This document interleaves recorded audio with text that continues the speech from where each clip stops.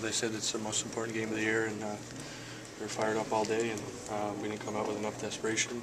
They did, and won the game. Is it almost, I hate to use the word comfort zone, but did you guys feel a little too comfortable to start this game? No, we weren't ready. We're a humble group in here, and yeah, we were riding a 6-game winning streak, but it's because of our hard work, and we had enough leadership in this room to know not to get too comfortable. We just it's unacceptable. We just weren't ready. What do you call the disrespect for the opponent? I mean, is that too harsh or is that fair? No, it's fair, I guess. We weren't ready to start. I guess we didn't give enough respect. Yeah, simple. When you guys score that quickly, it's your first shot of the game, just like you did the other night. Is it almost a little bit of a letdown on your guys' part, or did they just turn it up a notch? No, they just turned it up.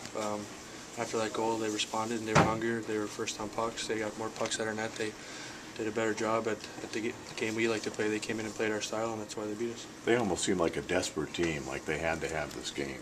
Yeah, well, their quote in the paper was that it's the most important game of the year. They acted like that, and we didn't respond.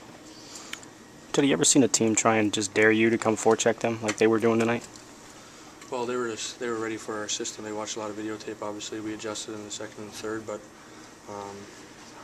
when you play a team that many times, you kind of know the style. So we'll adjust to that. We're not too worried about that.